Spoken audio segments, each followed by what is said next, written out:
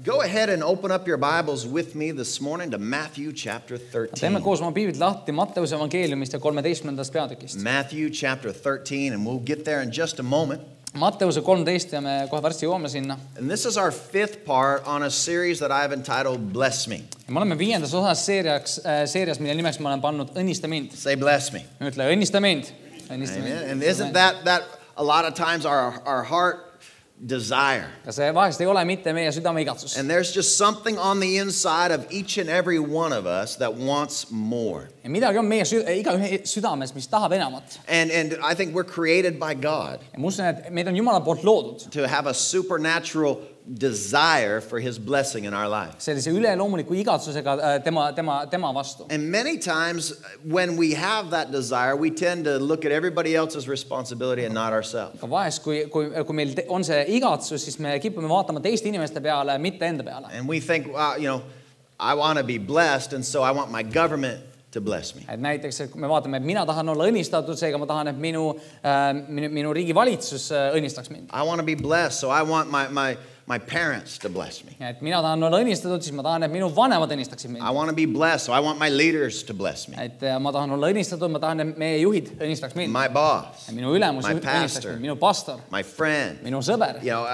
I want God to bless me. Et ma tahan, et Jumal õnnistaks mind. And so we put all the pressure on everybody else and everything else. Kogu aeg see surve läheb nagu teiste inimeste peale. Trying to walk in what God has placed in our heart as a desire. Üritades seista selle peal, mis igatsuse Jumal on meie südamesse pannud. When reality is, it is totally up to us, according to the Bible, to walk in the blessings of God. Kuigi piibli kohaselt on see vastades hoopis teistpidi, mis piiblis on kirjutatud.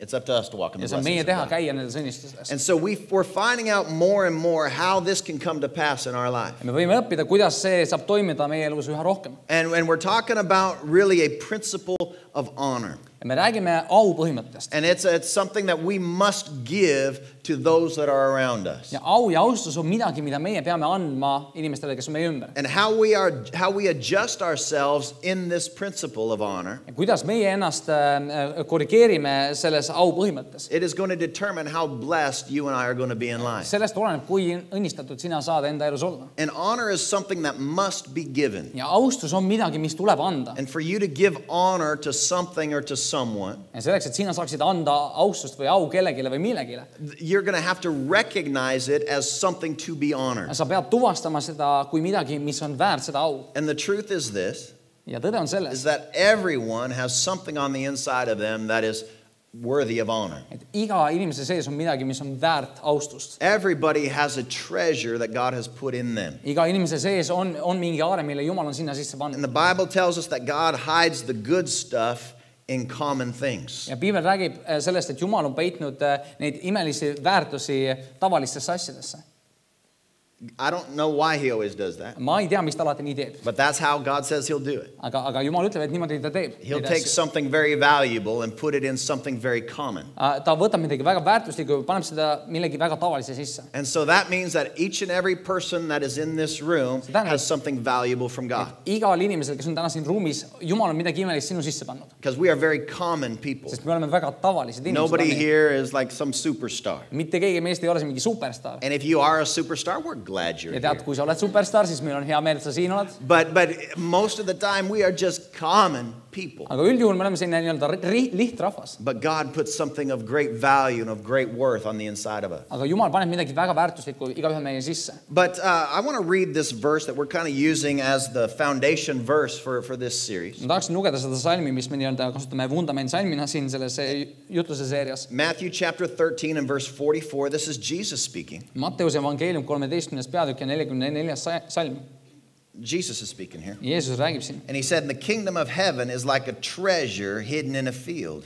Taevariik on põllusse peidetud aarde sarnane. Jesus said, this is what the kingdom of heaven is like. Jeesus ütleb, et taevariik on selline. And he said, and a man found it, the treasure, and he hid it again, and then with great joy went and sold all that he had and bought the field. Ja ütleb, aare, mille inimene leidis ja peitis jälle, ta läks rõõmuga ja müüs ära kõik, mis tal oli, ning ostis selle põllu. And so Jesus is giving us this principle. This is how the kingdom is. Ja Jeesus toob meile sellise näite, milline on Jumala kuningriik. There's a field and there's a treasure. et seal on põld ja seal on aared. And if you want the treasure, Ja kui sina tahad seda aaret, mis sel põllul on, you got to take the whole field. siis sa pead võtma või ostma ära selle terve põllu. And this is kind of the principle that we have been looking at throughout this series. Ja see on see põhimõte, mis me oleme uurinud terve selle seeria jooksul. Everybody has a treasure, Et igal inimesel on aare, but everybody has a field, aga igal inimesel on ka selline põld. right? And the person's field should not push you away from looking for their treasure. Ja see põld, mis sellel inimesel on, ei tohiks sind eemale nii-öelda tõugata sellest aardest, mis selles inimeses peitub. You should not look at somebody's field and say, well, I don't want their treasure. Sa ei peaks vaatama kellegi inimese põllu peale ja ütlema, et kuule, tema aaret ma küll ei taha. Because the way that God is going to bless us is in the treasure that he has placed in other people around Sest see us. viis, kuidas Jumal õnnistab meid, on läbi nende aarete, mis teiste inimeste põldudel on. And so this is why God hides treasure in us, Ja sellepärast Jumal peidabki aaret meie sisse. so that we'll treat one another right, Selleks, et me kohtleksime üksteist õigesti. that we would honor one another the way that we should, Et me austaksime üksteist sellisel viisil, nagu me peaksime. building one another up, Ehitades üksteist üles. being happy and joyful when we see one another. Olles õnnelikud ja rõõmsameelsed, kui me näeme üksteist. When we honor one another, then we'll be able to access the treasure that is in each and Kui every me person. austame üksteist, siis me saame nii-öelda osa võtta sellest aardest, mis teiste sees on. And the more honor that we show, the more treasure that we could receive. Ja mida rohkem austust me näitame, seda rohkem me saame osa võtta ka sellest And then the more aardest. blessed we're going to be. Ja seda õnnistatumad meie saame sellele läbi And olla. again, I'm not walking around saying, all right, Tulika, how are you going to bless me today? Ja muidugi me ei käi niimoodi ringi, et kuule, Tuulika, kuidas sina täna mind saad õnnistada. But when we show honor to people, their blessing, we will be able to Aga kui access meie them. austame inimesi, siis nemad õnnistavad meid. And so again, we've got to watch our heart in this, Seega me peaksime ka nii-öelda jälgima oma südame hoiakut selles. because we could get to a place where we think, well, I honored them and they didn't bless Sest me. me võime ka jõuda sellesse kohta, kus me mõtleme, et kuule, ma austasin neid, aga nemad ei ole midagi teinud. People are not your source, Mõtle selle peale, inimesed ei ole sinu allikad. right? We need to honor everybody. Me peaksime austama kõiki. But we trust God to get the blessing to us because God is our source. Aga meie usume, et Jumal on meie allikas ja et tema annab meile osa sellest õnnistusest, kui me õige aeg on. Amen. And he's going to use people, Ja ta kasutab inimesi. and maybe not always the ones that we think, Ja mitte ilmtingimata alati just neid inimesi, keda meie arvame, et Jumal kasutab. but God will use the people that he's put into our lives to bless us. Aga Jumal kasutab neid inimesi, kes tema on sinu ellu pannud selleks, et õnnistada sind. Because as we've talked about it before, all blessings in life come through relationships. Sest nagu me oleme rääkinud varem, et kõik õnnistused siin maailmas tulevad läbi suhet. And so everyone has a treasure, Seega kõigil on aare and everyone has a ja field. kõigil on põld. And I have to honor you to get access to what you have. Ja selleks, et saada osa sellest, mis kuulub sulle, ma pean austama sind. And everything that God gives you, Ja kõik, mis Jumal annab sinule, he's going to put in somebody else.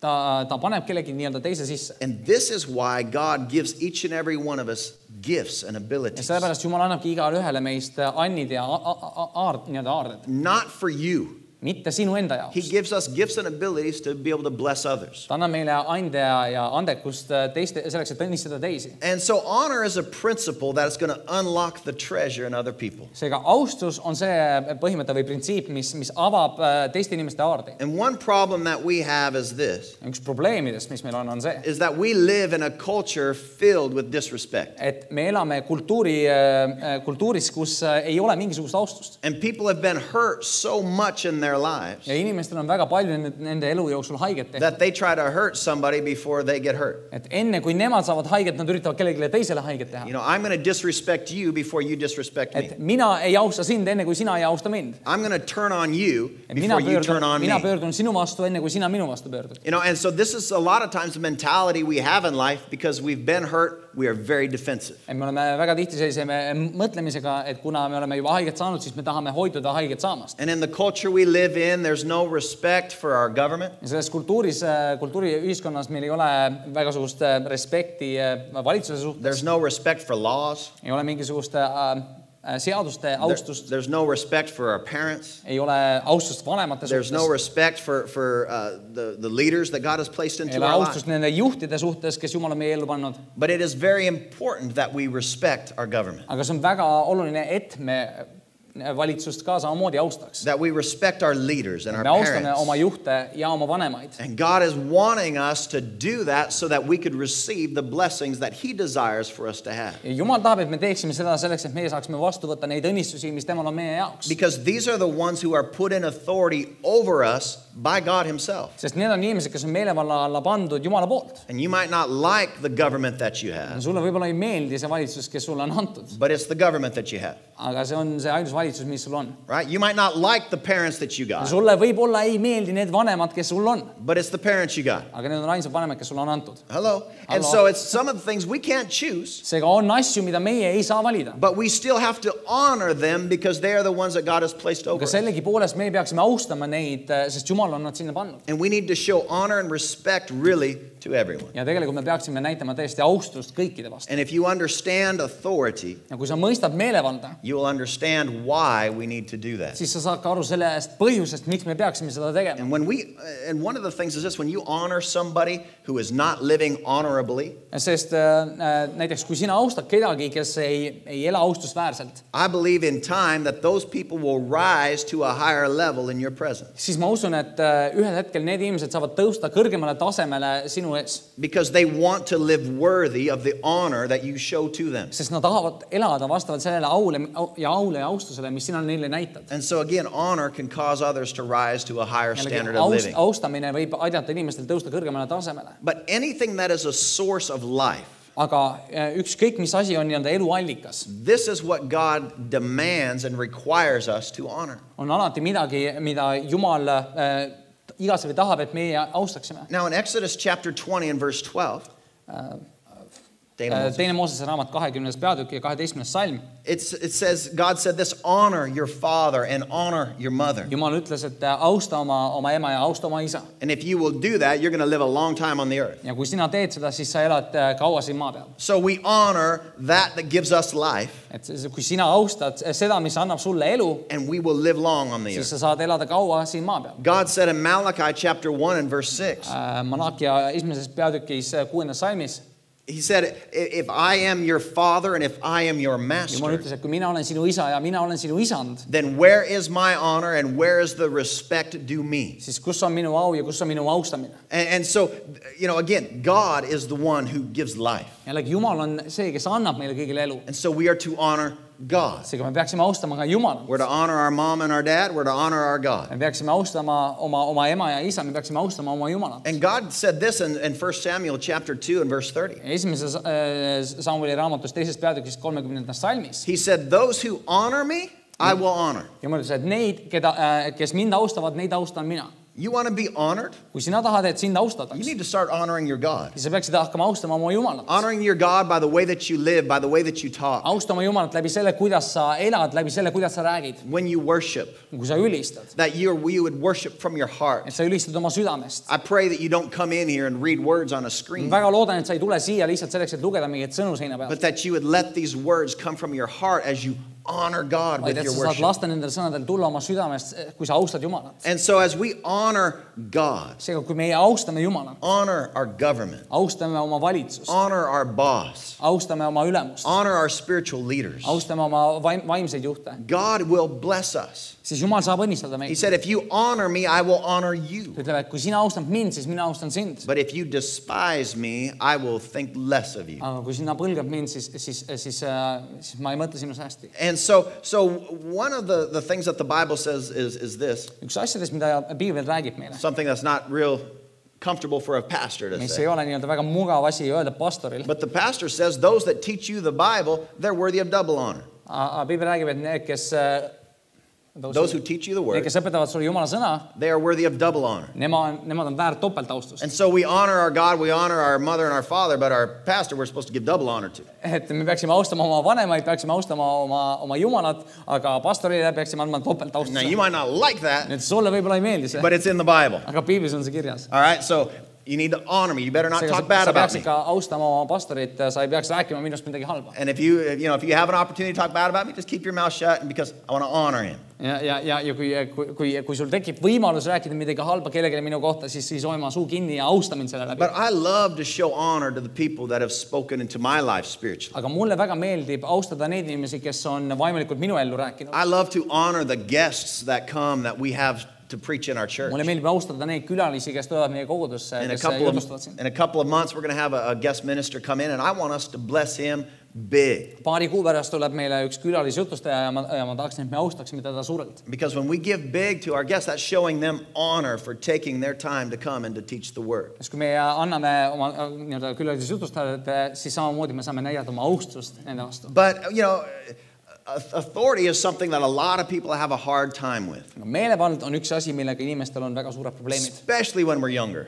Eriti, kui me oleme noored. You know, when we're young, we don't like authority, do we? Kui me oleme noored, siis meile ei meeldi absoluutselt mingisugune autoriteet. But what happens as you grow? Aga mis juhtub, kui sa kasvad suuremaks? As you grow, you begin to realize authority is important. Kui sa kasvad suuremaks, siis sa mõistad seda, et meelevald on oluline. When I was 15, I didn't want anybody to tell me what to do. Kui mina olin 15-aastane, siis mina ei tahtnud, et mitte keegi ütleks mulle, mida ma pean tegema. I was a man. Sest ma olin mees. And don't you tell, I'm 15 now. Ja ära sina mulle ütle mitte midagi, ma olen juba 15. And I know how everything is. Ja ma tean, kuidas kõik asjad toimivad. But the older I got, aga mida vanemaks ma sain, the smarter my mom and dad got. Seda targemaks minu ema ja isa said. Right? And then I began to realize they're a lot smarter than I thought 5 years ago. Ja siis ma hakkasin mõistma, et kuule, nad on ikka palju arukamad, kui ma 5 aastat tagasi arvasin. And instead of living in rebellion to that authority, I began to say, okay, Dad, what would you do in this situation? Ja selle asemel, et nende autoriteedi vastu nii-öelda võidelda, ma hakkasin küsima, kuule, isa, mis sina sellises olukorras teeksid? And so we need to learn how important authority is for us in our lives. Seega me peaksime mõistma, kui oluline roll on meelevallal meie elus. And those of you who are teenagers, you need to realize this. Mom and dad are strict because they understand the road you're going down. Ja kui sa oled teismeline, siis sa peaksid mõistma seda, et sinu vanemad they're strict. Et nad on ranged. Nad toovad sulle erinevaid reeglid sellepärast, because they know the road you're going down. Nad teavad, mis teed pidi sa lähed. And they love you. Ja nad armastavad sind. And they know there's consequences if you live wrong. Ja nad teavad, et millised tagajärjed ootavad sind, kui sa elad valesti. And the rules that they give you are to help you to live right. Ja need reeglid, mis nad sulle nii-öelda paika panevad, on selleks, et aidata sind. But then as you're growing up, it is your choice. Ja kui sina kasvad suuremaks, siis jah, see on sinu enda otsustada. To listen to them and walk in wisdom. Kas sa kuulad neid ja käid tarkuses. Or to reject that authority and face the consequences in your own life. Seda autoriteeti ja meelevalda ja elad nii, nagu sina tahad. But parents are given to us to guide us in our life. Vanemad on meile antud selleks, et juhtida ja juhendada meid. So that we can make wise decisions on our own. Selleks, et meie omapäi saaksime teha õigeid ja tarkasid otsuseid. Because parents are not always going to be there by our side watching over us. Sest emme ja isa ei ole alati sinu külje all vaatamas, kuidas sa teed asju, mida sa teed. And as we train our kids, ja kui meie treenime oma lapsi, I think one of the things you need to do is ask them questions. Ma usun, et üks asjadest, mida sa peaksid tegema, on küsima nende käest küsimusi. You know, if you see them watching something on TV that's not really biblical, kui sa näiteks näed neid telekas vaatama midagi, mis ei ole ilmtingimata piiblik, you don't need to walk in and turn off the TV and say, all right, go to your room. Siis sa ei pea minema tuppa, lülitama teleka välja ja ütlema, kuule, mine nüüd oma tuppa. That's not a way to teach your kids. See ei ole viis, kuidas õpetada lapsi. But if you're watching a show that you know, which is most of the shows today, where the people on TV aren't living according to the Bible. Aga näiteks kui nad vaatavad telekas midagi, mis kusjuures tänapäeval on peaaegu kõik televisioonis, näed inimesi, kes ei ela just niimoodi Jumalat austavalt. Just ask them a question. What does the Bible say about what they're doing? Küsi lihtne küsimus oma lapse käest, et mida nad teevad oma elus valesti vastavalt Piiblile siis? What does the Bible say about the way that they're talking? Mida Piibel räägib nende elustiili kohta? The way that they're talking. Selles viisis, kuidas nad räägivad. You know, what does the Bible say about that? Mida Piibel ütleb selle kohta? And let them answer you. Ja luba neil vastata endale. Let them begin to develop a filter for themselves. Las nad nii-öelda hakkavad arendama enda jaoks seda filtrit. And then ask them, well, why do you think that the Bible says that? Ja siis küsi nende käest, et miks sa arvad, et Piibel ütleb sellist asja? And if they say, I don't know, this is an opportunity to teach them. Ja kui nad ütlevad, et ma ei tea, siis see on võimalus õpetada neid. Teach them why it is good for us to live a godly life. Õpeta neile, miks on arukas elada jumalakartlikku elu. Because God does not give us rules just for rules' sake. Sest Jumal ei anna meile nii-öelda reegleid reeglite pärast. He gives us rules because this is the best life for us to live. Ta annab meile reeglid sellepärast, et see on parim elu meie jaoks. This will protect us and for our future. See kaitseb meid meie tuleviku jaoks. And so he gives us these things through authority. Seega ta annab need asjad meile läbi autoriteeri või läbi meelevalla. But then it is up to us whether we choose to accept that authority in our life or not. See on kõik meie enda otsustada ja valida, kas me võtame selle vastu enda ellu või mitte. One person person that we could see in the Bible who was very honorable Üks inimene Piiblis, kes on väga austusväärne, was David, King David. oli kuningas Taavet. But he was a man of honor even as a child. Aga ta oli auline mees ka oma lapsepõlves. And we see that throughout David's life, he would show honor to those that were around him. Ja me võime näha, et läbi Taaveti elu ta austas kõiki, kes tema ümber oli. And King Saul was one that David honored highly. Ja kuningas Saulus oli üks mees, keda Taavet eriti kõrgelt Now, austas. Saul was not always honorable, Ja nüüd worthy of honor. Saul ei olnud alati väärt seda au. But David made a choice, I'm going to honor my king. Aga Taavet otsustas, et mina austan oma kuningat. Because David at that time, he was 12, 13, 14 years old. Taavet siis oli 12, 13, 14 aastat vana. And he would honor his king because he was not yet king. Ja ta austas oma kuningat, kuna tema veel ei olnud kuningas. And most people didn't know that God had already anointed him to be the next king of Ja Israel. inimesed ei teadnud, et Taavet oli juba võitud uueks Iisraeli kuningaks. And so he honored the king. Seega tema austas oma kuningat. And then King Saul got jealous of David because people liked David. Ja siis kuningas Saul muutus armukadedaks Taaveti suhtes, sellepärast, et ta meeldis inimestele. And he tried to kill David. Ja siis ta üritas tappa Taavetit ära. And David ran away. Ja Taavet põgenes ära. And he ran away and he went into a cave where he found some other men in a cave. Ja ta põgenes ära ja põgenes ühte koopasse, kus ta leidis veel ühed mehed. And these men that were in the cave, they were hurt and they were broken. Need mehed, kes seal koopas olid, need olid mehed, kes olid haiget saanud, need olid täiesti murtud. They were unhappy men. Nad ei olnud üldsegi just rõõmsad mehed. They too were running. Nad olid samamoodi põgenemas. Because they were all in debt. Sest nad olid kõik võlglased. And so this is not really the kind of friends that you would choose to have if you could choose friends. Seega, kui sa saaksid sõpru valida, siis see oli just selline salk sõpru, keda sa tahaksid endale. You know, a bunch of unhappy, broke, messed up men. Masenduses, täiesti võlgades mehed. But then, this is probably not the kind of church you would want a pastor. Could you choose your church? Kui sa saaksid kogudust valida, siis ei ole ka selline grupp inimesi, kelle pastor sa tahaksid olla võib-olla. But we see later on that the names of these men are written in 2 Samuel chapter 23. Aga me näeme hiljem, et teise Samueli raamatus 23. peatükis on nende meeste nimed seal kirja pandud. Starting with verse 8, it lists the name of these men that were in this cave. 8. salmist peale hakatakse nimetama kõiki neid mehi, kes seal on. And these men who entered this cave, that they were broken and unhappy. Ja need mehed, kes olid seal koopas, nad olid murtud ja ei olnud üldse õnnelikud. They were in debt. Nad olid võlgades. These men, the Bible says, became David's mighty men. Nendest meestest sai Taaveti võimsad sõdalased. And this list of names are the men that David found when he ran into this cave to hide. Ja see nimekiri meestest, kes Taavet leidis, on need samad, kes olid seal koopas. And so being with David, these men began to become like David. Seega Taavetiga koos aega veetes need mehed hakkasid muutuma Taaveti sarnaseks. And when David showed up, there was something within him that they were drawn to. Ja kui Taavet ilmus nende keskele, siis midagi oli Taaveti sees, mis tõmbas neid mehi tema poole. And I think what they were drawn to was the honor that David walked in. Ja ma usun, et üks asi, mis tõmbas neid Taaveti poole, oli see au ja austus, mis Taavetil oli nende suhtes. David honored those that were in his presence. Kes olid tema ligiolus. He always did that. Ta alati austas neid. And when they began to see that, it began to change them. Ja kui nemad hakkasid seda nägema, siis see hakkas muutma neid. They began to rise to the honor that David was giving to them. Ja nad hakkasid tõusma selle au vääriliseks, mida Taavet neile juba andis. And my question for you is this. Minu küsimus sulle on see. When you enter into a tough situation, kui sina sisened keerulisse või raskesse olukorda, does that tough situation change you? Siis kas see raske ja keeruline olukord muudab sind? Or when you enter into that situation, do you change the Või kui sina situation? lähed sellest keerulisse ja raskesse olukorda, kas sina muudad selle olukorra? Will the situation get off and corrupt you? Kas see olukord, mis sinu ellu tekib, hakkab sind kuidagi korrumpeeruma? Or are you going to be able to walk in there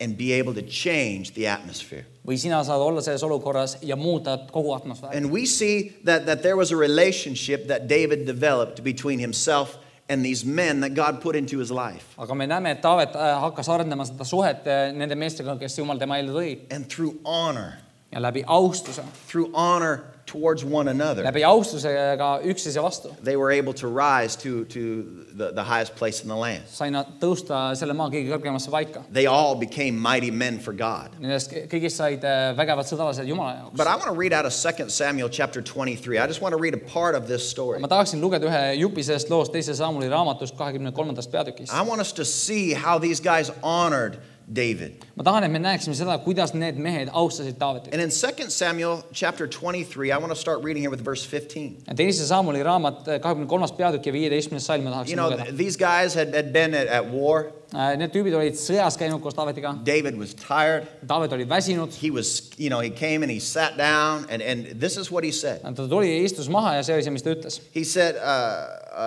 David longed for water, and he said, "Oh, that someone would give me a drink from the water from the well near the gate of Bethlehem." Teise Saamuli raamat 23:15. Taavetile tuli janu ja ta ütles, kes annaks mulle vett juua Betlemaa kaevust, mis on värava juures.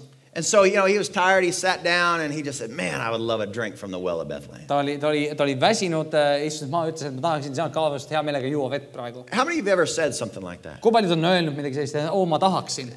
Something that you desire. Et midagi, mida sa igatsed. Oh man, I would love to be able to just have a big old hamburger right now. Praegu ma täiega tahaks mingisugust pirakat hamburgeri süüa. It's almost 12. I want a hamburger. Kell on peaaegu 12, kui täiega purksisu on. Or you say something like that. Ütleb midagi sellist. Not that you want to go out and get one. Mitte, et sa just ilmtingimata tahaksid kohe minna burgerit ostma. Man, that sure would be nice. Aga see oleks ju tore. And so David, he just said this out of a desire of his heart. Ja Taavet ütles nii-öelda sellise südame igatsuse välja. Not giving a command to anybody. Ei andnud mitte kellegile mingisugust käsku. But just speaking his desire. Aga lihtsalt rääkis, mis igatsus tal And oli. look at how these guys responded. Ja vaata, kuidas need mehed siin reageerisid sellele. In verse 16 it says, "And so the three mighty men, they broke through the Philistine lines, drew water from the well near the gate of Bethlehem, and carried it back to David." Yeah, go ahead. Siis tungisid 3 kangelast vilistide leeri ja nad ammutasid vett Betlemaa kaevust värava juurest, kandsid ja tõid Taavetile. What happened here? Mis siin juhtus? These guys overheard David's desire. Need mehed kuulsid seda, mis igatsus oli Taavetil. And they looked at each other and they said, "If that's what he wants, let's go get it." Vaatasid üksteisele otsa, et kuule, kui see on see, mida Taavet tahab, siis lähme ja toome selle talle. They ran through the enemy lines because they were surrounded by enemy. Nad olid vaenlaste poolt sisse piiratud ja nad tormasid seal nende vahelt läbi. They went into a city that was surrounded by enemy. Ja läksid sinna linna, mis oli nende vaenlaste poolt sisse piiratud. They got the water that he desired. Nad said selle vee kätte, mida Taavet igatses. And then they fought their way all the way back to David. Siis nad võitsid oma tee läbi nende vaenlaste seest läbi, et jõuda Taaveti juurde tagasi.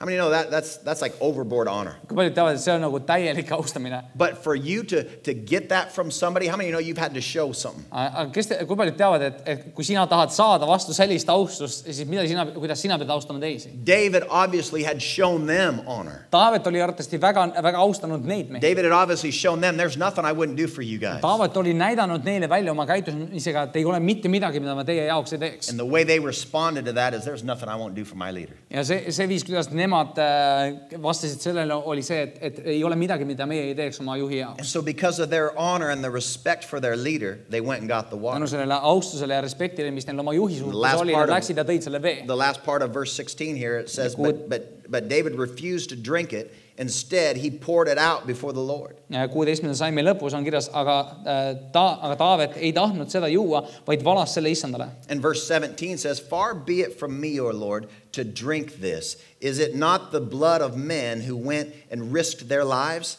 And David would not drink it." And such were the exploits of the three mighty men.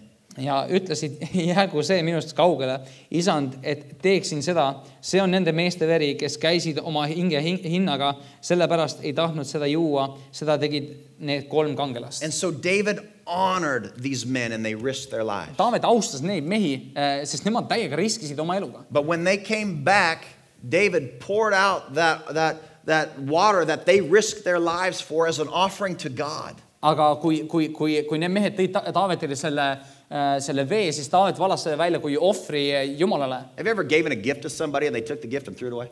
On keegi sulle kunagi kinkinud mingisuguse kingituse, sa võtnud selle kingituse minema või And you're like, why did I even go to the store and buy that? Ja sa mõtled, kuule, miks ma üldse läksin poodi üldse seda ostma? Why did I waste my time? Miks ma raiskasin oma aega? They didn't even like it. Neile isegi ei meeldinud see And so kingitus.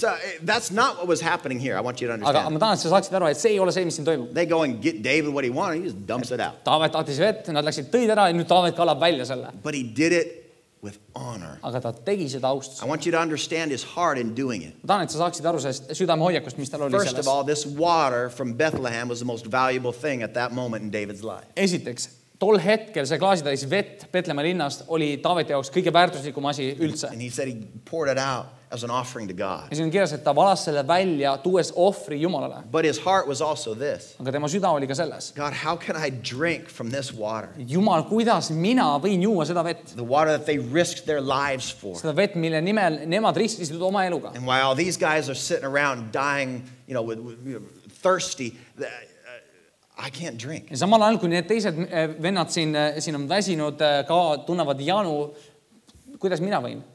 And so he did not want to become better than them just because that was his desire. Seega ta ei tahtnud muutuda nendest vendadest nii-öelda paremaks, sest ta tahtis olla selline. And the point is this. Ja point selle taga on see, that David found some men who were not mighty men. et Taavet leidis mehed, kes ei olnud just nii-öelda kangelaslikud mehed. They were broke. Nad olid täiesti pankrotis. They were unhappy. Nad ei olnud üldsegi õnnelikud. They were dejected. Nad olid täiesti eemale tõugatud. They were depressed. Nad olid masenduses. And he found these guys that were not mighty, and because of the principle of honor, he caused them to become mighty men of Ja God. ta leidis need mehed, kes ei olnud üldsegi nii-öelda aulised, ja ta austas neid ja nad muutusid Jumala vägevateks sõdalasteks. David had a gift to be able to find the treasure in the people that God put in his life. Taavetil oli see and leida seda aaret teiste inimeste südamest, mis Jumal oli sinna pannud. And I believe this is something that we could pray and ask God to help us with. Ja ma usun, et see on midagi, mida meie võime paluda Jumala käest, et ta meie sees teeks. That God help us to see and to recognize the treasure in the people's lives that you put into my life. Jumal, aita mul näha seda aaret, mis sina oled teiste inimeste elusse pannud, kes on minu ümber. And David honored them. Ja Taavet austas neid inimesi. And they became mighty men. Ja need mehed said vägevasteks And we are to honor the people that God put in our lives. Ja meie peaksime austama neid inimesi, kes Jumal paneb meie ellu. When we do, I believe they will rise. Ja ma usun, et kui me teeme seda, siis nemad tõusevad. They will rise to a level of a standard of the honor that we place upon them. Tõusevad sellele tasemele, mis on väärt seda austust, mis sa annad neile. And God will use them to bless us. Jumal saab kasutada neid selleks, et õnnistada And sind. God will use us to bless them. Ja Jumal kasutab meid selleks, et õnnistada neid. And so this is a principle that can change, I believe, can change our lives. Ma usun, et see on põhimõte, mis saab muuta meie elusid. This is a principle that can change our church. See on põhimõte, mis saab muuta meie kogudust. This is a principle that can change our city. See on põhimõte, mis saab muuta meie linna. This is a principle that could change our See on nation põhimõte, mis saab muuta meie rahvust. if we would begin to honor one another in Kui this meie way. hakkame üksteist austama siin kohas. And so today I want us to look at another kingdom principle here. Ma tahan, et me täna uuriksime veel ühte kuningriigi põhimõtet. And if you would turn with me to Galatians chapter 4. Ja läheme koos kirja Galaatlastele. Galatians chapter 4 and verse 1. Galaatlastele 4. peatükk ja 1. salm. Excuse me. Andestus. Galatians chapter 4, and I'll start reading here with verse 1. Kiri Galaatlastele 4. peatükk ja ma loen siit 1. salmist. Paul is talking to them about being the sons of God, the children of God. Paulus räägib neile sellest nii-öelda olemaks Jumala lapsed. And he said, but what I'm saying is this, as long as an heir is a child, he is no different from the slave, although he owns the whole estate. Galaatlastele 4.1. Ma tahan öelda, nii kaua kui pärija on väeti laps, ei erine ta milleski orjast, ehkki ta on kõige isand. And so when we talk about harvest, Seega, kui me räägime näiteks lõikusest. harvest is a temporary thing that comes to us. Lõikus on asi, mis tuleb ajutiselt meieni. Harvest comes from time to time to time. Lõikus tuleb aeg-ajalt. And you must keep sowing and you must keep giving to keep reaping a harvest. Selleks, et osa võtta lõikusest, selleks sa pead pidevalt külvama ja siis sa saad lõigata, siis sa külvad ja uuesti lõikad. And if you will continue to be a sower in your life, ja kui sina jätkad olemas külvaja, then you will not have a dry season in your life. siis sinu elus ei tule kuiva põuaperioodi. And this is a principle of God that we find in His Word. Ja me näeme seda, et Jumala kuningriigis asjad toimivad samamoodi. That if we will continue to sow, we will continue to reap. Ja mida jätkuvalt sina külvad, seda rohkem sa saad lõigata. And so, again, we're God's harvest. Seega jällegi, meie oleme samamoodi Jumala lõikus. God gave His only Son to die. Jumala andis oma ainsa poja selleks, et ta sureks. That we might all receive life. Et meie saaksime kõik vastu võtta tõelise elu. That we would become the sons of God. Ja meie võiksime saada Jumala lasteks. So He gave one son to receive many sons. Seega ta andis ühe poja selleks, et vastu võtta paljusid pojasid. And so this is the principle of God. Ja see on Jumala põhimõte. But when we talk about being an heir, aga kui me räägime olemast pärija, it's different than just reaping a harvest. Siis see on erinev sellest, et sa võtad mingisugust lõikust üles. An heir is something that belongs to you. Pärija või pärand on midagi, mis lihtsalt kuulub sulle. When you are an heir and you receive something because you are an heir, kui sina oled pärija ja sa saad midagi sellepärast, et sina oled pärija, an inheritance has nothing to do with what you do. Siis pärandusel pole midagi pistmist sellega, mida sina teed. An inheritance is based on who you are. Pärandus põhineb sellel, kes sina oled. No nii. Not about, well, if I sow, then I'll get my inheritance. No. Asi ei ole selles, et kui mina külvan, siis ma saan oma pärandi. No. Ei ole. It's who I am. Vaid selles, kes oled sina. What's my name? Mis on minu nimi? What family am I part of? Mis perekonda ma kuulun? Who's your daddy? Kes on sinu isa? Right? And you've got a great daddy. Ja sul on hea isa, ma ütlen. Your heavenly Father is awesome. Sinu taevane isa on nimeline. Amen. Hallelujah. And when we know that we are His child, ja kui me teame, et me oleme tema lapsed, there are things that belong to us because we are an heir. Siis on asju, mis kuuluvad meile tänu sellele, et meie oleme pärijad. The Bible says that we are co-heirs with Christ Jesus. Piibel räägib, et me oleme kaaspärijad koos Kristuse Jeesusega. What does that mean? Mida see tähendab? That means whatever belongs to Jesus. See tähendab seda, mis iganes kuulub Jeesusele, belongs to us. Kuulub ka sinule. And whatever Jesus operated in, ja milles iganes toimis Jeesus, you can operate. Sina saad toimida nendes samades asjades. Whatever Jesus had, you can have. Mis iganes kuulus Jeesusele, saab kuuluda ka sinule. And if I understand that, ja kui mina mõistan seda, when I see you coming, kui mina näen sind tulemas, I can't just see you, but I need to also see Jesus in you. Siis ma ei saa näha ainult sind, vaid ma pean ka nägema Jeesust sinu sees. Because if all I see is you, sest kui ainus, mida mina näen, oled sina, you and your field, siis sina ja sinu põld, then I'm going to be very limited in what I can receive from ma you. võin olla väga piiratud selle suhtes, mida ma vastu võtan sinu käest. But the Bible says this, if 2 or 3 will agree on anything, aga Piibel räägib sellest, kus 2 või 3 on ühel nõul. Then it shall be given to you. If 2 or 3 agree on anything, it'll be given. Kui 2 või 3 on ühel nõul, siis sulle saadakse anta ükskõik mida. It'll be given whatever you ask. Et sulle antakse mida iganes sa palud. And so when we ask God, kui meie palume Jumala käest, when we go to God as His children, kui me läheme Jumala ette tema lastena, and when we agree, ja kui me oleme nõus, according to what belongs to us as an heir, vastavalt sellele, mis kuulub meile pärijana, God will give that to us. Siis Jumal annab meile selle. And so God is not trying to hide anything from you or to keep anything from you. Seega Jumal ei ürita peita midagi sinu eest või hoida midagi sinu eest. It is God's pleasure that He says to give you good gifts. Jumal hea meelega annab sulle häid asju. He loves His kids. He wants to bless His kids. Ta armastab oma lapsi ja ta tahab õnnistada oma lapsi. And God is trying to get His blessings to you. Ja Jumal tahab tuua oma õnnistusi sinule. But one of the principles that God says in His Word is we need one another to walk in the blessings of God. Üks põhimõte, millest Piibel räägib, on see, et me peaksime we need one another meil on vaja üksteist sellest, et käia Jumala õnnistustes. And there will be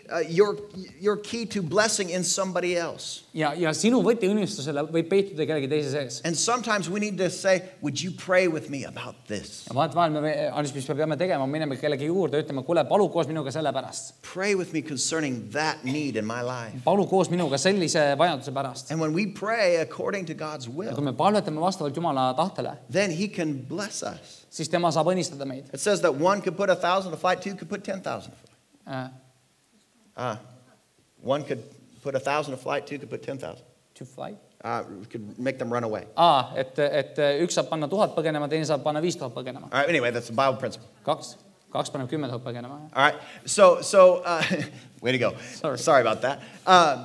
So again, when we work together, Seega point on selles, kui me teeme koostööd, we can get a whole lot more done. siis me võime palju rohkem saada tehtud. When we work together, we're going to be a whole lot more blessed. Kui me teeme koostööd, siis me võime olla õnnistatumad. And the Bible says where there is unity, that's where the blessing of God Piibel räägib is. sellest, et kus on ühtsus, seal on ka That's where the blessing of God seal is. peitub Jumala õnnistus. You know, the blessing is not just a verb. Blessing is also a noun. Õnnistus ei ole lihtsalt nii-öelda ainult nimisõna, tegusõna, vaid võib olla ka nimisõna. Right? It's not just a verb. See ei It's ole also lihtsalt a tegusõna, noun. vaid see võib olla ka nimisõna. And in other words, there is a blessing that could be upon you. Teisisõnu, sinu üle võib olla õnnistus. It's one thing to receive a blessing, Üks asi on see, et sa võtad vastu õnnistuse, but there is a blessing that could rest upon you aga and sinu üle võib olla ka õnnistus, become part of mis a saab olla place. osa mingisugusest asjast või sinust And näiteks. God said, where there is unity, Piibel räägib, kus iganes on ühtsus, that is where my blessing is. seal on minu õnnistus. That's why it's awesome for us to come to church. Sellepärast on hea, kui me käime koguduses. Because when we gather together as a church Sest kui me saame kokku kogudusena, in unity, oleme ühtsuses, God's blessing is there. siis Jumala õnnistus on seal kohal. There are places that God's blessing is, and there are places that God's blessing is not. On kohti, kus Jumala õnnistus on ja on kohti, kus Jumala õnnistust ei ole. And we need to find the places in our life where we can access the blessings of God. Me peaksime leidma need kohad oma elus, kus me saame ligipääsu Jumala õnnistustele. And others are going to be our key to access the blessing. Ja teised inimesed saavad olla võtmeks sellele õnnistusele, mis me vastu We've saame got to võtta. honor one another and come to unity Me peaksime austama üksteist ja olema ühtsuses, to be able to receive more blessing from selleks, et God. vastu võtta enam õnnistust Jumala But käest. as we keep reading here in Galatians chapter 4, Aga kui me loeme siit edasi Galatastele 4. peatükist, look here in verse 2. loeme siit teisest salmist. Again, it's talking about this child who is no different than a slave, although he owns the whole estate. Siin jällegi räägib ühest lapsest, kes on kõige nii-öelda pärija, aga ta ei erine orjast. And in verse 2 it says, and he is subject to guardians and trustees until the time set by the father. Siin ta ütleb, vaid ta on eestkostjate ja majapidajate meelevalla all kuni isa määratud tähtajani. He is under guardians. Ta on nende eestkostjate ja meelevaldade all. A child has to obey the guardians that are placed over him. Laps peab kuuletuma nendele aednikele, kes tema üle on pandud. And this is the principle, Ja põhimõte on selles, that we are to come under. et me peame olema millegi all. We are to come under Me peaksime olema millegi all, before we're going to go over. enne kui me saame millegi üle olla. We need to become under someone Me peaksime olema kõigepealt kellegi all before we're ever going to really be able to be over anyone. või kellegi alluvuses, enne seda, kui me saame olla üle kellegi või millegi. So say under. Ütle millegi all, millegi All all. right? You got to come under. That's your job. Sa pead olema millegi all, see on nii-öelda sinu teha. And you need to be able to recognize those that you are to be under Sa peaksid in your life. tuvastama, kes on need inimesed, kelle all või kelle alluvuses peaksid olema. And so we come under to prove ourselves worthy to be over. Seega selleks, et saada üldse üle, me peaksime olema kellegi all, selleks, et olla vääriline olema kellegi üle. And then we're able to go to that next level. Ja siis me saame nii-öelda minna sellele teisele tasemele. And so this is the principle of God here. Ja see on Jumala põhimõte siin. He's trying to teach us how we could walk in the blessings. Ta üritab õpetada meile, kuidas meie saame käia õnnistustes. Because even though we're an heir and the whole estate belongs to us, Kuigi me oleme pärijad ja see kõik kuulub meile, we've got to reach a certain level of maturity. me peame jõudma mingile teatavale küpsuse tasemele. An heir has to reach their level of maturity to receive the blessing. Selleks, et pärija saaks õnnistust vastu võtta, ta peab jõudma mingisugusele küpsuse tasemele. And so what do we need to come under? Seega, mille alla me peaksime minema? Well, first of all, I think we all need to come under the Word of God. Esiteks, ma usun, et me peaksime minema nii-öelda Jumala sõna alla. We need to make the Bible, God's Word, the first place in our Me lives. peaksime kindlaks teema, et Jumala sõnal on esimene koht meie elus. And we need godly men and women who are over us to help to train us. Ja meil on and to vaja teach us. Jumala kartlikke mehi ja naisi, kes on meie üle, kes saavad õpetada meid. And again, we're not looking for perfect people because there are no perfect people. Jällegi, me ei otsi täiuslikke inimesi, sest täiuslikke inimesi ei ole. But we can find somebody who could be a godly example to us and to lead us in a godly way. Aga me võime leida Jumala kartlikke eeskujusid, kes saavad näidata, millest nemad on läbi läinud ja olla meile eeskujuks. And I believe this. I believe there's people in this room who you could have it all. Ja There's people in this room who could have everything. ma ütlen ka, et siin ruumis võib olla inimesi, kellel on olemas kõik, mis nad vajavad. But because of immaturity, Aga ebaküpsuse pärast you don't walk in anything. sa ei käi mitte millegi pärast. Sa ei käi mitte kuskil. Let me say that again. Ma ütlen uuesti. There's people in this room who could have it all. Siin ruumis on inimesi, kellele võiks kuuluda kõik, mis nad vajavad, kõik, mis nad tahavad. But because of immaturity, Aga ebaküpsuse pärast you're not walking in anything. sa ei käi mitte milleski. I know it's going to be a little tough here today, but I want to encourage you to get blessed. See on päris karm sõna, aga ma tahan, et sa saaksid õnnistatud. You know me, I'm not a hard preacher. Sa I'll lift you up tead, before you go. ma ei ole siin õpetaja, kes peksab siin vastu maad. Ma tahan, et sa saaksid julgustatud. I'll lift you up before you go today. Seega ma tõstan sind üles enne kui sa siit ära lähed. But because of immaturity, there are some things in our life that we have not yet accessed, myself included. Aga ebaküpsuse tõttu on paljusid asju, millest meie ei ole veel osa saanud. Ma ise kuulun sinna kategooriasse. And you have to reach a certain level of spiritual maturity before you could walk in the blessing that God has for you. Ja sul on vaja jõuda mingile kindlale küpsuse tasemele enne kui sa saad käia nendes õnnistustes, mis Jumalal on sinu jaoks. You could say, I'm a joint heir with Jesus Sa võid Christ. öelda, ma olen kaaspärija koos Jeesuse Kristusega. And that's a true statement. Ja see on vastab tõele. But you have got to come to a place of maturity Aga sa pead jõudma kindlale küpsuse tasemele. before you can walk in that inheritance. Enne kui sina saad käia selles päranduses. Until then, you're just a child, and a child's like a slave. Enne seda sa oled nagu laps ja laps on nagu ori. Even though you own the whole thing, Kuigi kõik see kuulub sulle, you gotta sit under your guardians. sul on vaja oma nii-öelda ülevaatajate all olla. And so you need to mature so that your life can go better. Sul on vaja küpseda selleks, et sinu elu saaks muutuda paremaks. That means we need to mature in the way that we live our lives, Ega me peaksime ka saama küpsemaks selles viisis, kuidas me elame oma elus. so that we can qualify for the blessings that God desires to give us. Selleks, et me võiksime kvalifitseeruda nendele õnnistustele, mis Jumalal on meie jaoks. Remember, like I said earlier, we can't expect everybody else just to be the ones to bless us. Aga ma varasemalt ütlesin, et me ei saa oodata, et kõik teised on meile õnnistuseks. There are things we can do to qualify for the blessings of God in our lives. On asju, mida meie saame teha selleks, et ise kvalifitseeruda mõningateks Jumala õnnistusteks. And for us to grow and for us to mature, the question is this: so what does God do? Ja selleks, et me saaksime küpseda ja kvalifitseeruda, siis me võime küsida, mida Jumal teeb. Well, He will put you under someone Jumal paneb sind kellegi alla, before He will put you over enne kui tema someone. paneb sind kellegi üle. And let me just say this to you. Ja las ma ütlen sulle, It is a whole lot more important who you are under than it is who you are over. see on väga palju olulisem, kelle all sa oled või kelle all sa oled olnud, kui see, kelle üle sa oled. It is a whole lot more important for you who you are under Sinu jaoks on palju olulisem see, kelle alluvuses või kelle all sa oled, than who you are over. kui see, kelle üle sa oled. Because who you are under will be the ones to cause you to rise to higher levels in Sest your kelle life. all sina oled, need on need, kes saavad aidata sul tõusta kõrgemale. And so we need to make sure that we are living our life in a way where we are growing and increasing spiritually. Seega me peaksime tegema kindlaks, et me oleme sellises kohas, kust me täiesti vaimulikult kasvame ja muutume küpsemaks. We think of Peter, he was a great man who ran the church. Me mõtleme Peetruse peale, et ta oli mees, kes vägevalt juhtis kogudust. But Peter was under Jesus before he ever ran the church in Aga Jerusalem. Peetrus oli Jeesuse all enne seda, kui ta ühegi koguduse üle oli. In 1 Corinthians chapter 11, Esimese Korintlaste 11. verse 1, Paul said this. Esimene salm Paulus ütles niimoodi. Paul said, follow me as in my example. Paulus ütles, et järgnege mulle ja minu eeskujule. So Paul was a leader. Seega Paulus oli juht And he said, follow me. ja ta ütles, et järgnege mulle. But then he said this, as I follow Christ in the example that he gave. Aga ta ütleb ka, jätkab seda ütlemaks, et nagu mina järgisin Jeesust ja olin tema all. All right, follow me as I follow Järgnege Jesus. mulle, nagu mina järgisin Jeesusele. Paul was a leader, Paulus oli juht, but Paul was first a follower. aga Paulus oli ise kõigepealt järgija. Paul wasn't first a leader and then a follower. He was a follower and then a Paulus ei leader. olnud kõigepealt juht ja siis järgija, ta oli kõigepealt järgija ja siis oli juht. And this is what Jesus told us in Matthew chapter 28. Ja see on miski, mida Jeesus ütles meile Matteuse 29. Matthew chapter 28, verses 19 and 20, some of the last words that he said. Matteuse 29, 19, 20. Some of the last words that Viimased Jesus sõnad, said. üks viimastest asjadest, mida Jeesus ütles. Jesus said, go into all the world. Ta ütles, et minge kõikjale maailma. To who? Kuhu?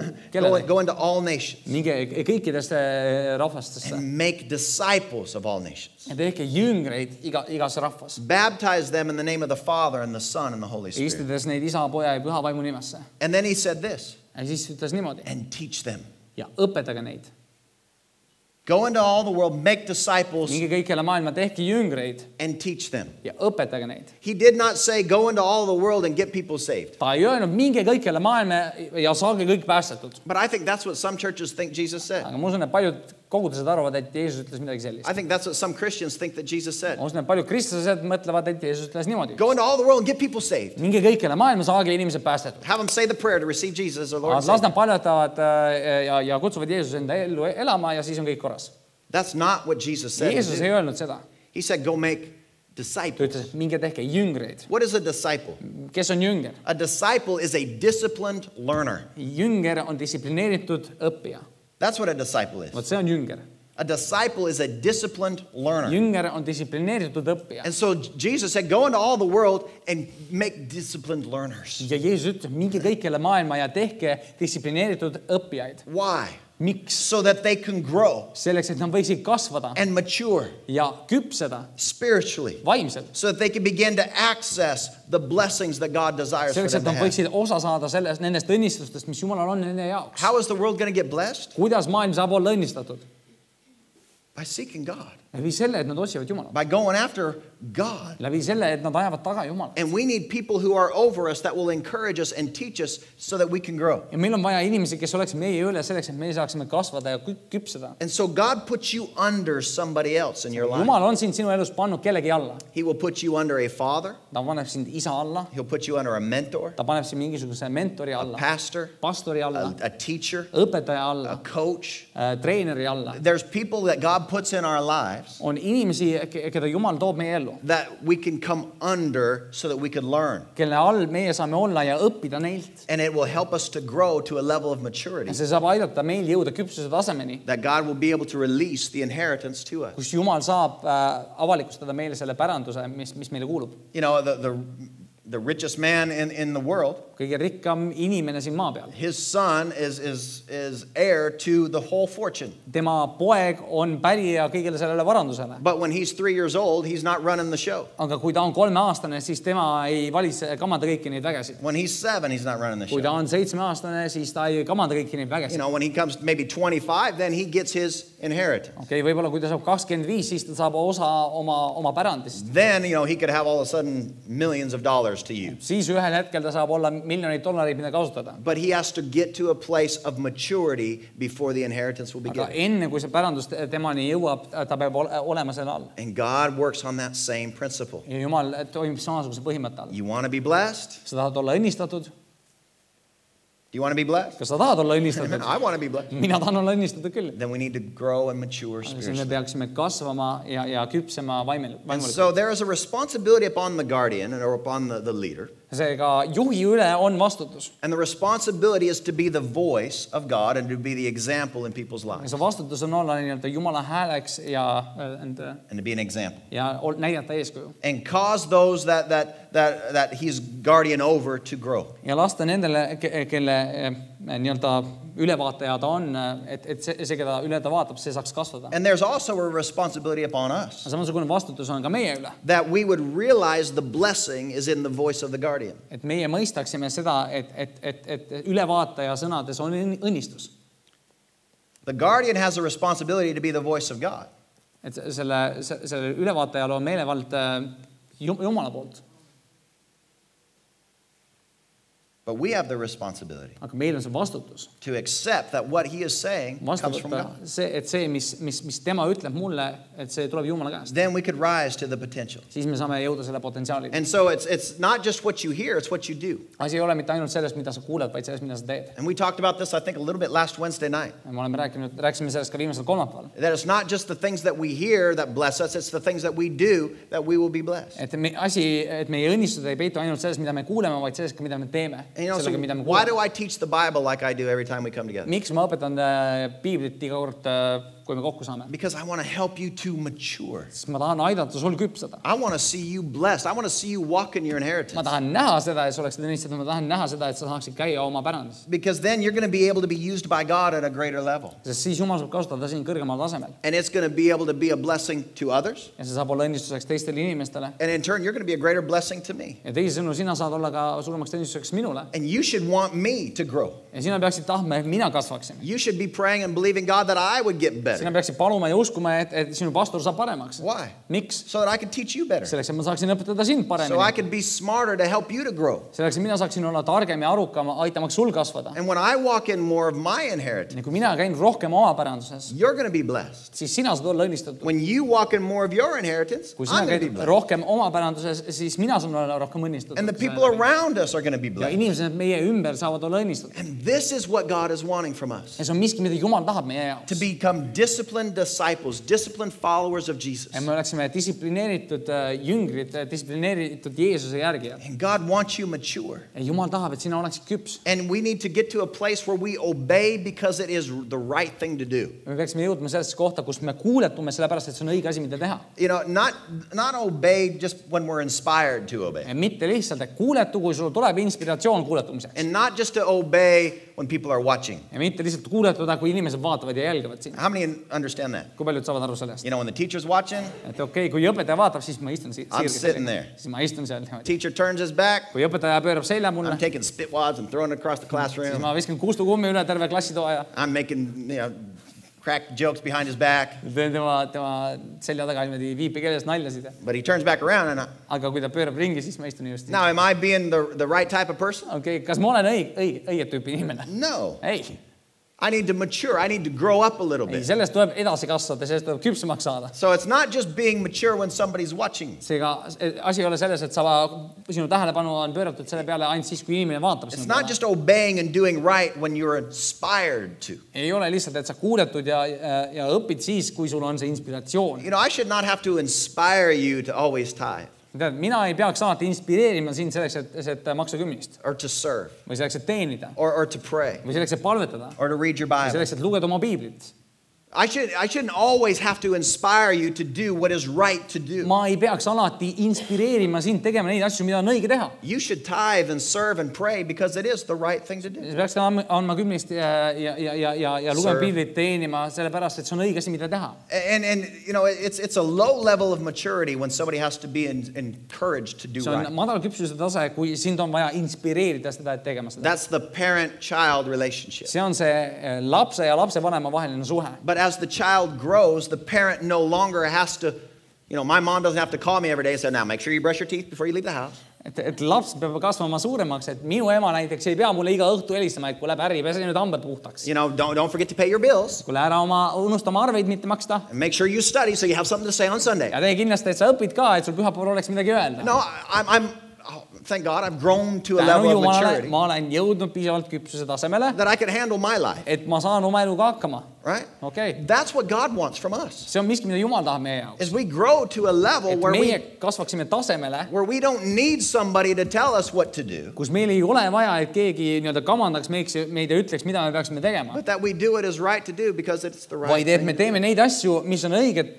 teha, sellepärast et see on õige asi, mida teha. And whether Pastor Barry comes to church today or not, Ja kas pastor Barry tuleb täna kogudusesse või mitte, I'm going to come to church and I'm going to give. mina tulen kogudusse, mina annan And I'm going to come to church and I'm going to serve. ja ma tulen kogudusse, mina teenin. That's a mature heart. Vot see on küpse süda. And so it's not because you're inspired to, Mitte sellepärast, et sul on mingi inspiratsioon. but it's because you get a heart to want to obey God and get His very best. Sellepärast, et sul on süda, mis tahab kuuletuda Jumalale. And so maturity with God is something that we need to gain access to. Seega küpsus Jumalaga, see on miski, mille poole me peaksime pürgima. And so again, I'm trying to get you blessed. Jällegi, ma tahan, et sa saaksid õnnistatud. And so how do we mature spiritually? Seega, kuidas me küpseme vaimelikult? Well, spiritual maturity is not based on time. Vaimne küpsus ei baseeru ajast. Spiritual maturity is based on two things. Vaimne küpsus põhineb ja baseerub kahel asjal. It's based on knowledge Baseerub teadmistel and understanding. ja arusaamisel. Spiritual maturity is based on knowledge and understanding. Vaimne küpsus baseerub teadmistel ja arusaamisel. Not just knowing the Bible, but understanding Mitte how to lihtsalt, et apply the sa Bible. tead piiblit, vaid et sa tead ka, kuidas seda kasutada ja rakendada oma elus. Right? And so knowing and understanding causes us to grow and to mature. Teadmine ja arusaamine aitab meil jõuda paremale küpsuse tasemele. And let me say it this way. Luba ma ütlen niimoodi. I know people that have been saved and coming to church for 30 years, Ma tean inimesi, kes on päästetud ja käinud koguduses 30 aastat, but they are very immature spiritually. aga vaimselt on nad väga ebaküpsed. But I know people who have been saved for 2 years and they have become very mature spiritually. Aga ma tean inimesi, kes on käinud koguduses 2 aastat ja nad on väga vaimselt küpsed. Because spiritual growth is based on your relationship with God. Sinu vaimne küpsus baseerub sinu suhtel Jumalaga. And it comes by living your life based on the Word of God. See tuleb sellest, et sa elad oma elu vastavalt Jumala sõna põhimõtetele. It's not based on your feelings. Mitte sinu tunnetel. If you live based on your feelings, you are dangerous. Kui sina elad vastavalt oma tunnetele, siis sa oled väga ohtlik. That whatever you feel, that's what you're going to do. Mis iganes tunne sul on, seda sa ka teed. You're a danger to yourself. Sa oled oht iseenda jaoks. And you're a danger to me. Ja sa oled ka oht minu jaoks. You're a danger to others around you. Sa oled oht inimeste jaoks, kes on sinu ümber. And if you make long-term decisions based on your emotions, ja kui sina teed pikaajalisi otsuseid baseerudes oma emotsioonidel, you're going to live at a very immature level of life. siis sa saad elada väga ebaküpsel tasemel oma elus. And so we got to grow past just what I feel like Meil on vaja doing. jõuda kaugemale sellest, mida ma tunnen. And then we need to begin to do things because it is the right thing to do. We obey Peaksime God. hakkama tegema asju sellepärast, et see on õigesi, mida teha. And God, Peaksime kuuletuma. and God wants us to be Ja blessed. Jumal tahab, et me saaksime õnnistada. But God won't give you your inheritance until you mature. Aga Jumal ei anna sulle oma pärandust enne seda, kui sa oled piisavalt küps. Are you a co-heir with Christ Jesus? Kas sa oled kaaspärija Jeesuse Kristusega? Yes, the Bible Ja says we all Piibel ütleb, are. et me kõik oleme. We all are. Me kõik oleme. And what Jesus provided for us, it belongs to Ja mida us. Jeesus varustas meie jaoks, see kuulub kõik meile. But it doesn't mean we all are walking in it. Aga see ei tähenda, et me kõik käime selles. Because we have got to grow. We've got to get to a place that we could receive the blessing of God. Sest meil on vaja kasvada, meil on vaja jõuda sellesse kohta, kus me käime Jumala õnnistuses. And that we do that by beginning to live the Word of God out in our Ja lives. me teeme seda läbi selle, et me laseme Jumala sõnal toimida meie elus. And this is God's principle that He goes by. Ja põhimõte, mille läbi Jumal toimib, on see, If you will be faithful in what you know to do today, et kui sina oled ustav sellesse, mida sina tead täna, He will give you more tomorrow. siis ta annab sulle enam rohkem homme. He said this, if you will be faithful with little, I'll give you a lot. Ta ütleb, et kui sina oled ustav väheses, siis mina annan sulle palju. And so we need to understand that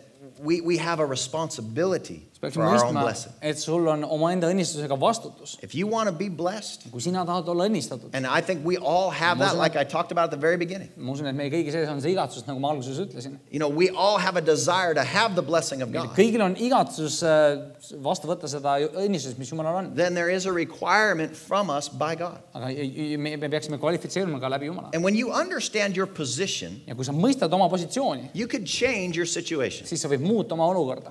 When you understand your position, Kui sa mõistad seda kohta, kus sa oled, you can change your condition. siis sa saad muuta oma tingimusi. Now, your condition might not match your position. Nüüd sinu tingimused ei pruugi klappida sellega, kus kohas sa oled. Your condition might be that you are sick. Sinu tingimused võivad olla see, et sa oled haige.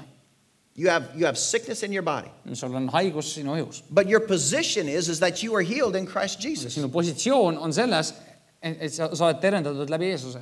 Right? Amen. And so your condition doesn't match your position. Seega sinu tingimused ei klapi just sinu positsiooniga. And if we will believe God, our sickness has to line up with the Word of God and leave our body. Ja kui meie saame ennast panna ühele kohale Jumala sõnaga, siis see haigus peab ära minema. Right? And so we need to understand who we are. Me peaksime mõistma, kes me oleme. And what we have as an Ja inheritance mis from kuulub Jesus. meile pärandina Jeesuselt. Your healing does not belong to you based on, how much you pray Sinu tervis ei kuulu sulle vastavalt sellele, kui palju sa palvetad. or how much you gave in the offering. Või tänu sellele, kui palju sa andsid täna ohvrandis. No, we need to pray and ask God. Ei, me peaksime paluma Jumala käest. It's not about how much you pray for the missionaries, Asi ei ole selles, kui palju sa palvetad missionäride but pärast. are you talking to God about your health? Aga kas sa räägid Jumalale oma tervisest? Do you get the Word of God in you, the promises of God concerning Kas sa your saad Jumala health? sõna enda sisse, mis puudutab sinu tervist? Then you could begin to walk in the blessing Siis of sa võid God. hakata käima sellise õnnistuses. Your condition might be that you have some lack financially. Sinu tingimus võib olla selles, et sul on mingisugune finantsiline puudujääk. Your position, though, is that you are blessed by God. Aga sinu positsioon on selles, et sina oled Jumala poolt õnnistatud. And when you understand your Ja position, kui sa mõistad oma positsiooni, you can begin to change your condition. siis sa võid hakata muutma neid tingimusi, millest sa And käid. your financial situation will have to change. Ja sinu finantsiline olukord peab muutuma. And somebody might say, well, Pastor, I just don't believe in all that healing stuff. Mõni ütleb, et kuule, pastor, ma väga ei usu seda tervenemise värki. Don't worry about it. Ära muretse selle If pärast. you don't believe it, you're not going to have to deal with it. Kui sa ei usu sellest, siis sa ei saa sellest ka osa võtta. Well, I just don't believe in all that prosperity stuff. Kuule, tead, ma ei usu seda jõukuse värki. Don't worry about it. No ära muretse selle pärast. If you don't believe it, you don't Kui sa have to ei deal usu, with it. siis sa ei pea sellega tegelema. You could just stay right where you're at, Ja siin nagu sa oled, and the rest of us, we're going to go forward. me kõik edasi lähme küll, Because this is the principle that we talked about. sest me rääkisime sellest põhimõttest. What you respect will be drawn to you, See, mida sina austad, on sinu poole tõmbunud. and you will have the ability to access. Ja sul on ka ligipääs sellele. But what you disrespect Aga see, mida sina ei austa, will be pushed away from you, seda tõugatakse sinust eemale and you will never have the ability to ja access. sul ei ole kunagi ligipääsu sellele. I want to believe the Bible belongs to me. Mina tahan uskuda, et Jumala sõna, Piibel kuulub minule. The promises of God belong to Need me. Jumala tõotused kuuluvad minule. That the Bible is God speaking into my life, Et Piibel on Jumal rääkimas minuga. and so it is real to me. Seega see on reaalne minu And when I jaoks. read this, it is alive, Kui ma loen seda, siis see on elav. and I want this to impact my life. Ma tahan, et see mõjutaks And minu so elu. there are things that I can do to gain access to the blessings of Seega God. on asju, mida mina saan teha selleks, et saada osa Jumala õnnistust. And the more that I grow and mature Ma spiritually, tean, rohkem ma kasvan ja saan küpsemaks vaimulikult. the more I understand what it is that God desires for me, Seda rohkem ma mõistan seda, mis Jumalal on minu jaoks, mida tema igatseb minu and the jaoks. more blessed I am in the way that I am able to live my Ja life. seda õnnistatud ma saan olla selles viisis, kuidas ma elan oma elu. I have problems just like everybody else, Tead, mul on probleemid samamoodi nagu igal teisel but inimesel. I'm able to walk in the blessing of God in every situation. Aga ma saan käia Jumala õnnistustes igas And it eluolukorras. just gets better and better. Ja see läheb ainult paremaks ja paremaks. But this is the thing. Aga asi on selles, When God shows up, you need to recognize it. kui Jumal ilmutab ennast, siis sa peaksid tuvastama seda. And you need to learn from it. Ja sa peaksid õppima sellest. You need to recognize God when he shows up in your Sa life. peaksid ära tundma Jumala, kui ta ennast ilmutab sinu elus. And if we do not recognize God, Ja kui me ei tuvasta Jumalat ära seal, then we're going to miss the blessings of God. siis me paneme mööda ka Jumala õnnistust. If we don't recognize God and learn from our mistakes, Kui me ei tuvasta Jumalat ära ja ei õpi oma vigadest, then we're going to miss many times the opportunities that God has for siis me us. võime ilma jääda mõningatest võimalustest, mis Jumalal on meie jaoks. And then we're going to have to wait for that next opportunity to come along before we can access that blessing. Ja siis me peame ootama, kuni tuleb see järgmine võimalus selleks, et me saaksime osa võtta sellest õnnistusest. Now, you need to know this. Teha seda. God doesn't just give you one chance. Jumal ei anna sulle lihtsalt ühte võimalust. Have you ever felt like you missed an opportunity? On sul kunagi on selline tunne, et ma olen võimalusest ilma jäänud? You missed a chance for that business, or you Jäid missed a mingist chance for, võimalusest ära sellest äri osa saamaks. or you missed a chance for that relationship, Või et osa saada sellest suhtest. or you missed a chance, to have this in life. Või jäid ilma võimalusest, et see saaks kuuluda sinu ellu. You need to know this. God is a God of second chances. Kuula, Jumal on Jumal, kes annab uusi võimalusi. Third, fourth, fifth, Teisi, sixth, kolmandaid, seventh neljandaid, chances. viiendaid võimalusi. However many chances it takes to get you there, he'll give them to Nii you. palju võimalusi, nagu sul on vaja, nii palju ta võib neid sulle anda. Don't think just because you missed one opportunity that, well, I guess I'm not going to have Ära that. arva nüüd, et okei, ühest võimalusest ma lasin sellele minna ja tänu sellele mul ei kuulu Oh, midagi. God, I thought I was doing the right thing, but obviously not. Noh, Jumal, ma arvasin, et ma tegin õigeid asju, aga tundub, et ei teinud. So I guess I'm not going to have that. Seega tundub, et seda ma ei saa endale. No, don't limit yourself Ei, that way. ära limiteeri ennast. You need to know that if you missed one chance, you're going to have another chance. Sa tea, et kui sa ühest võimalusest paned mööda, siis küll tuleb kunagi uus võimalus. We have to face the consequences of our life. Nende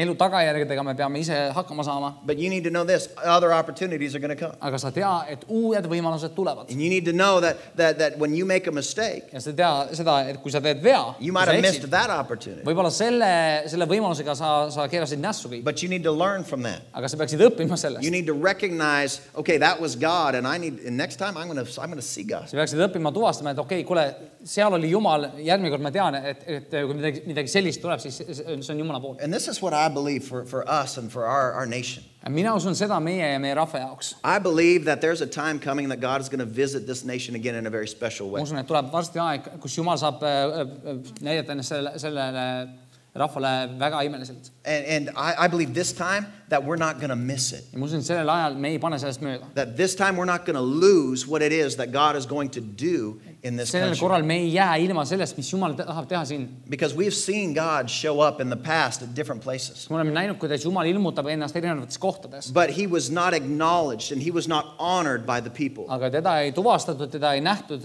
inimeste poolt. And because he was not honored, Ja kuna teda ei austatud, the opportunity for blessing did not remain. siis see võimalus jumaluse õnnistusele ei jäänud sinna. And blessing was not what it could have been. Õnnistused ei saanud olla sellised, nagu nad oleksid võinud olla. Had the people began to honor their God. Kui inimesed oleksid hakanud austama oma Jumalat. And so this nation, I believe it needs another touch from God. I know I do. Ma usun, et see rahvas siin vajab uut Jumala puudutust ja ma tean, et mina vajan seda. I know I'm believing God for him to do something special in my life. Mina usun, et Jumal saab teha midagi erilist minu elus. But I believe that this nation needs to see God in a very real way. Aga ma usun, et see rahvas siin peab hakkama nägema Jumalat väga reaalsel viisil. So we need to learn from our past mistakes. Me peaksime õppima oma mineviku vigadest. And we need to get to a place that we are looking for God and waiting for God Me to peaksime show jõudma up. kohta, kus me igatseme ja ootame, et Jumal ilmutaks Where ennast. we are living our lives saying, okay, God, I'm looking for you Kus today. me elame oma elus, et sellisel viisil, et Jumal, ma otsin sind täna. God, I'm hungry for you. I Ma want olen to näljaga know sinu you. järgi, ma tahan tunda I want sind. to see you. Ma tahan näha sind. I want to know when it is that you are showing up in my life. Ma tahan teada, millal tuleb see, et kui sa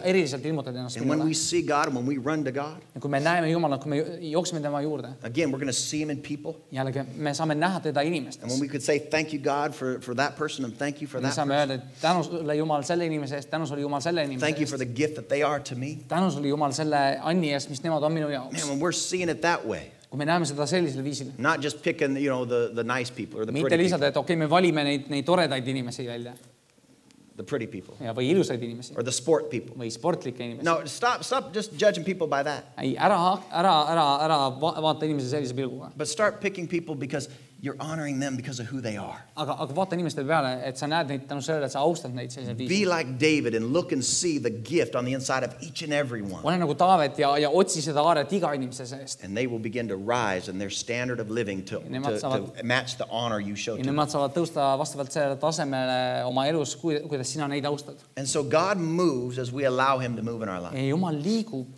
nii, nagu me laseme tal liikuda enda And we elus. might not always understand it, Me võib-olla alati ei mõista seda kõike, but we need to recognize it. aga me peaksime tuvastama seda.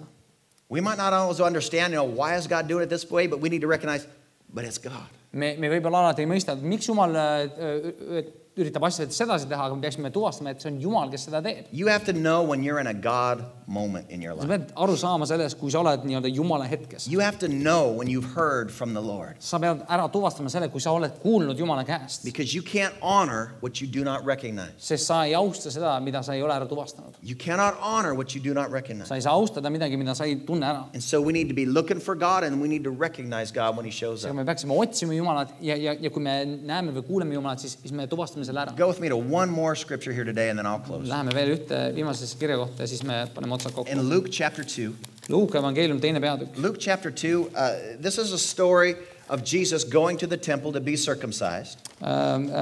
Luuka evangeelium 2. salm siin Jeesus läheb ümberlõikamisele. He's going to the temple. Ta läheb templisse. And this was the custom of the day. Ja see oli tolle aja tavad. And in the temple there was a man named Simeon. Ja seal templis oli üks Simeoni nimeline mees. And Simeon saw the baby Jesus. Simeon nägi beebi Jeesust. And he ran up and he grabbed Jesus and he held him in his arms. Ja ta tormas võttis Jeesuse sülle.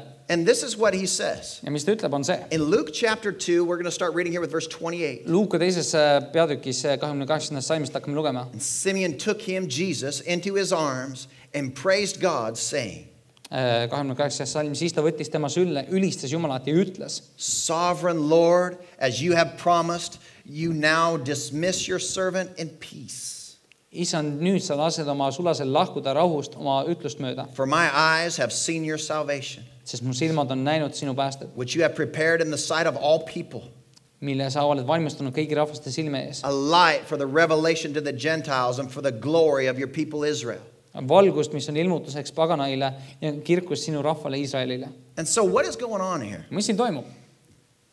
How many know that babies just look like babies? Kui paljud teavad, et beebid või imikud näevad välja täpselt nagu imikud? I know every mama thinks that their baby is really special. Ma tean, et iga emme mõtleb, et oi, minu beebi on eriline. There's no baby as beautiful as my baby. Kellegi teise beebi ei ole nii ilus But the nagu minu truth is beebi. this, babies look like babies. Aga tead, tõde on selles, et beebid näevad välja nagu beebid. They might have different color hair, different color skin, different color eyes. Võib-olla on teist värvi nahk, võib-olla teist värvi silmad, teist värvi juuksed. But a baby looks like a baby. Aga tead, imik näeb välja täpselt nagu imik. And you can't just look at a baby and think, oh, there's something really special special about that one? Ja sa ei saa vaadata imiku peale ja öelda, kuule, selle lapsega on midagi erilist You toimumas. go into a hospital, you look at all the babies and all the things. Kui sa lähed haiglasse, vaatad, kui palju nüüd beebisid on ümberringi. It's surprising not more babies get mixed up, I guess. I don't know. They kind of all look alike. Minu arust näevad kõik täpselt samasugused välja. But so Simeon, he's here in the temple. Aga Simeon on siin templis. And there's lots of babies that are coming in to be dedicated to Ja God. seal on palju imikuid, kes tuuakse sinna selleks, et nad saaks pühendatud Jumalale. And then all of a sudden he sees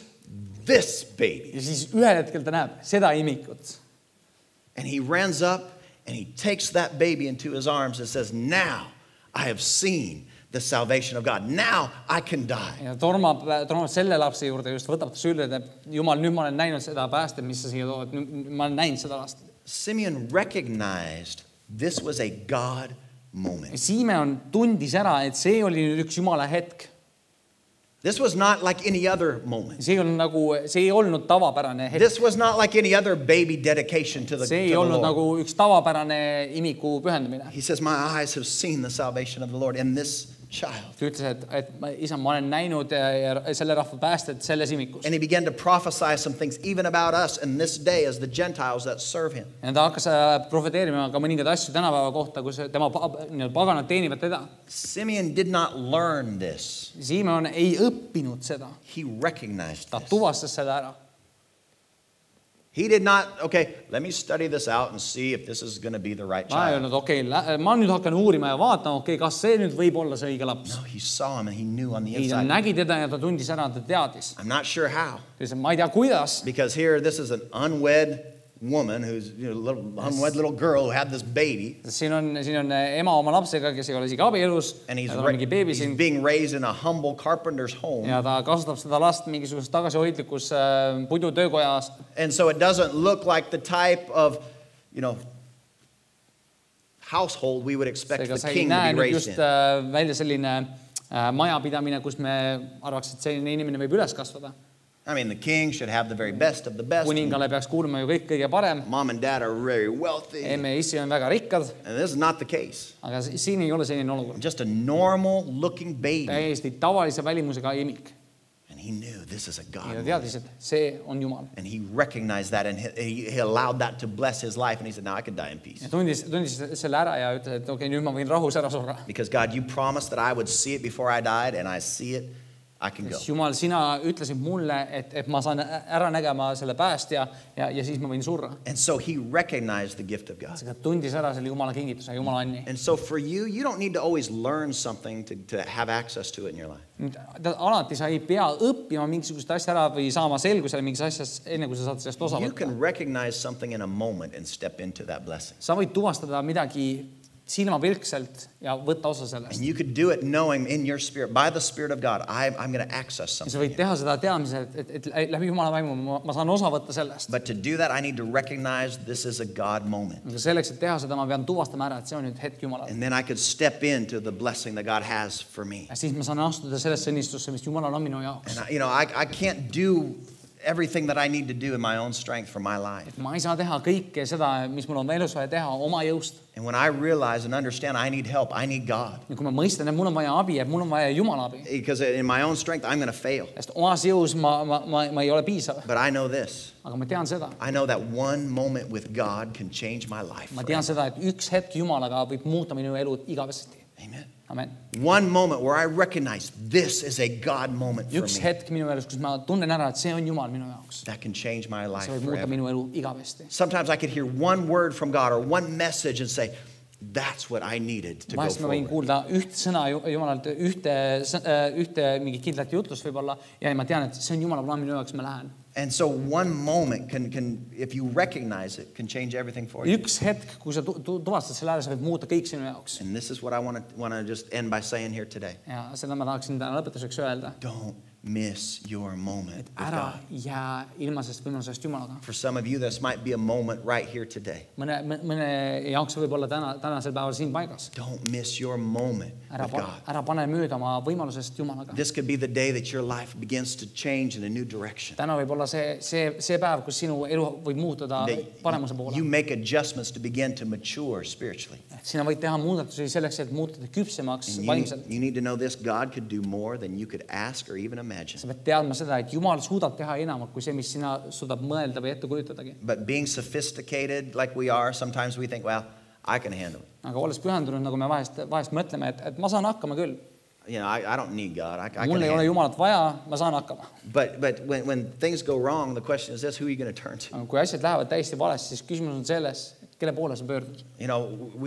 There's only one place to turn to get help. On ainult üks koht, kuhu poole saab pöörduda abiks. And there's only one God that can help On you. ainult üks Jumal, kes saab aidata sind. And you need to make sure you are looking to God to be everything that you need him to be. Sa peaks tegema kindlaks, et Jumal on see, kelle peale sina vaatad ja tema on kõik, mis on vaja. And I pray that you will turn to Jesus Ma olen, et sa pöörduksid Jeesuse poole. and that you'll recognize him in your life Et sina tunneksid ära tema enda elus. and receive him as your Lord and Savior Ja today. võtaksid ta vastu täna oma elu issanda ja päästjana. And if you will do that, Ja kui sa teed seda, if you will become a disciplined learner, kui sa saad distsiplineeritud õppijaks, if you'll become a disciple of kui Jesus, sa saad Jeesuse jüngriks, you're going to begin to walk in this inheritance that God has for you. siis sa saad käia selles õnnistuses ja selles pärandist, mis Jumal on sinu jaoks. You're going to begin to walk in the blessings of God in your life. Ja sa saad käia õnnistades Jumalast. And so when you say, bless me, God, Ja kui sa ütled Jumalale, et õnnista mind, I hope you understand that you're saying, God, I want to grow and I want to mature. siis ma loodan, et mõistad sa selle all ka seda, et Jumal, ma tahan kasvada ja ma tahan küpseda. When you pray for God's blessing, you're saying, okay, God, I'm ready to grow up a little bit. Kui sa palud Jumala õnnistust, siis sa ütled Jumalale, et Jumal, ma tahan nüüd kasvada suuremaks.